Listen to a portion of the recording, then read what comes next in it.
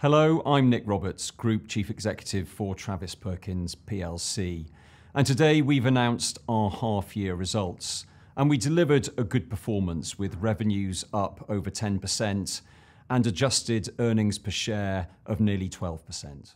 These results represent an ongoing focus on the current trading environment and us working closely with our customers every single day to help them deliver their business. Our merchanting businesses delivered strong growth during the period and gained market share, and Toolstation continued to develop its trade customer proposition and invest in its capability.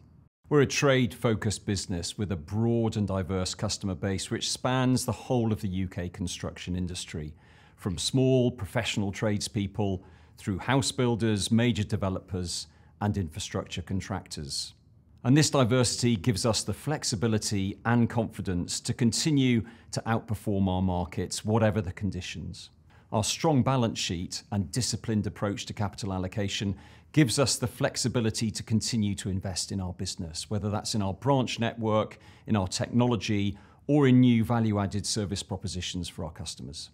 And the structural long-term demand drivers for our business remain strong. We continue to need to invest in our economic and social infrastructure, new housing, and the retrofit of our legacy existing housing to improve energy efficiency. So this allows us to be confident about our and the construction industry's ability to grow in the future. And we'd like to thank again our colleagues, our customers, and our suppliers for their support.